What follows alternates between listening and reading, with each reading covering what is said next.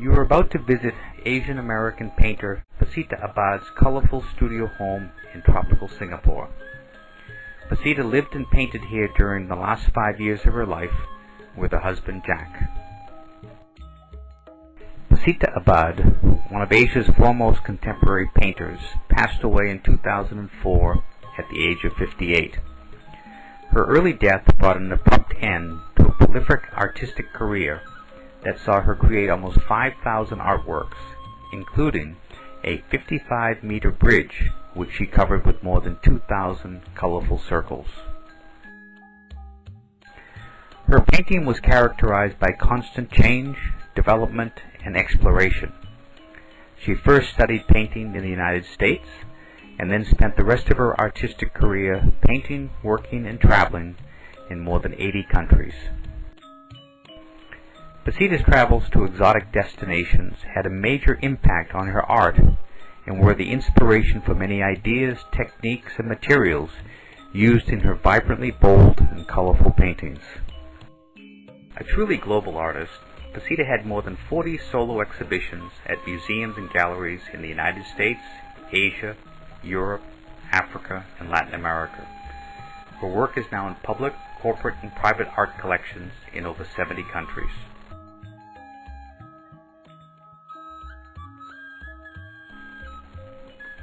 Pacita's studio is situated on the side of Mount Faber, surrounded by dense jungle, flowers, and trees full of exotic, colorful birds.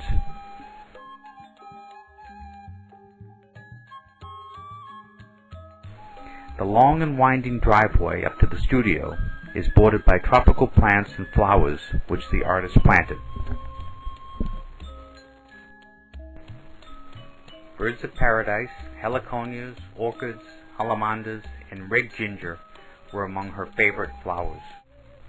The path to Pacita's studio is also guarded by fierce-looking tribal sculptures from Borneo, standing among the trees. Approaching the house, the most colorful item you see, however, is the artist's van, Sugar Donuts, which is covered with her bright colors and bold circle designs, along with her trademark logo. Pacita's studio is one of Singapore's famous black and white houses, which were built by the British in the 1920s for their senior officials. As you can imagine from the hanging mirrors, Pacita completely customized the traditional house with an ethnic flair. To start with, she transformed the carport into an elegant outdoor dining area, complete with rugs and paintings. To the left, the veranda overlooking the garden was Pacita's favorite spot to read. The entrance to the artist's studio home gives the visitor a glimpse of what is waiting inside. A veritable scene out of the Arabian Nights, with boldly painted green, purple, and blue walls, hanging lamps, tribal rugs, surrounded by Pacita's colorful paintings. On the windows, the artist attached her Gamaria paintings that she made while traveling in Yemen. Pacita also painted the Balinese hanging sequin lampshades that suspend from the ceiling.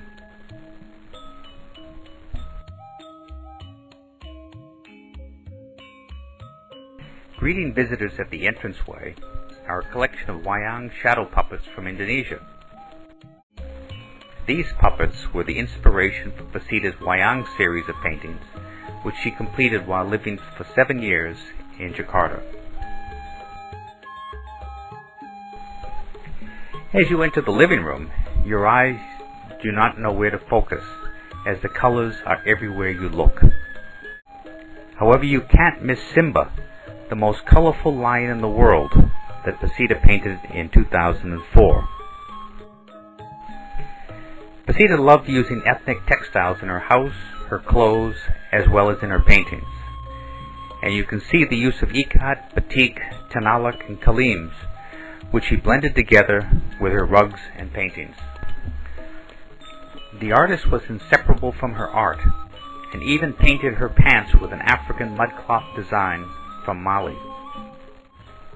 A prominent place in the living room is reserved for Pacita's self-portrait, a large handmade paper sculpture that she made at the Singapore Tyler Print Institute. Peeking into the dining room, you can see the ceramic plates that Pacita designed in Indonesia. Pacita covered all of her dining room cabinets with batik fabric.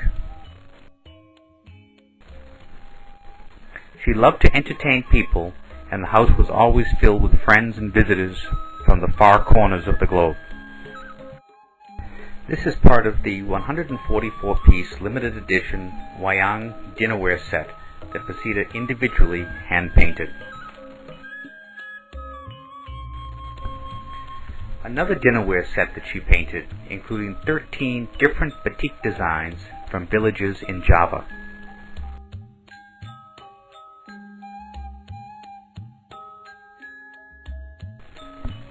Pacita was in love with batik cloth, and in one of her series she collaged it with her colors, as shown in her painting, Hey Sugar. Heading up the stairs to the second floor, one has to pause to look at the paintings. At the top of the stairs, you're greeted by two fierce-looking wooden sculptures from Kalimantan and a large collage textile installation painted by Pacita.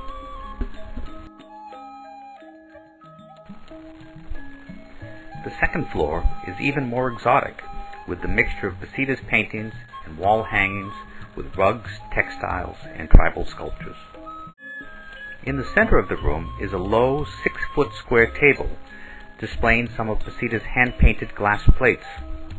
Pacita made her 82 brightly colored glass plates during her artist residence at the Linköping Glass Factory in southern Sweden in 2001.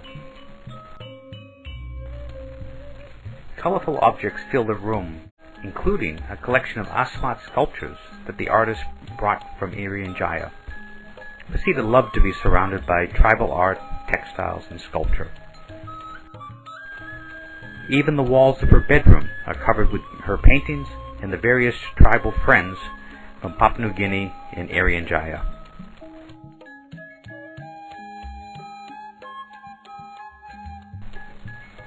Pacita's paintings are part of her Mask and Spirit series, which she did over a 20-year period based on her travels in Asia, Africa, and South America.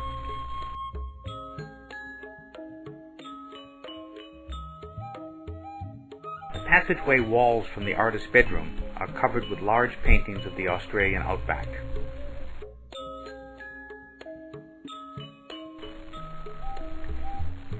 Pacita even changed the door to her toilet and replaced it using photographs and images of her paintings.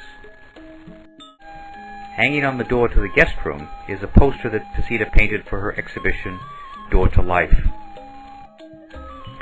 The guest room overflows with textiles and colors from India, Indonesia, and the Philippines, and most visitors find it hard to leave.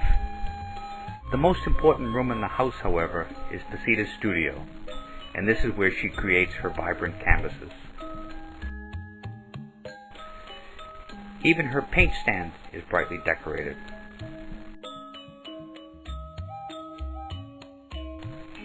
Pacita loved to paint large canvases until she became too sick to do such work. At that point, she switched and concentrated on collage painted colored circles onto her canvases and embellishing them with a variety of buttons, glitter, and fabric. Pacita painted in her studio right up to the days that she finally had to enter the hospital, where she died of cancer a short while later.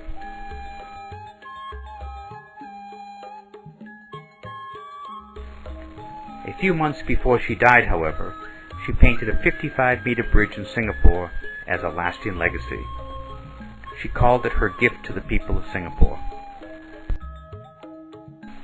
Pacita Abad's prolific art career came to an end in 2004, but her spirit and her legacy live on through her paintings and the Pacita Abad Center for the Arts.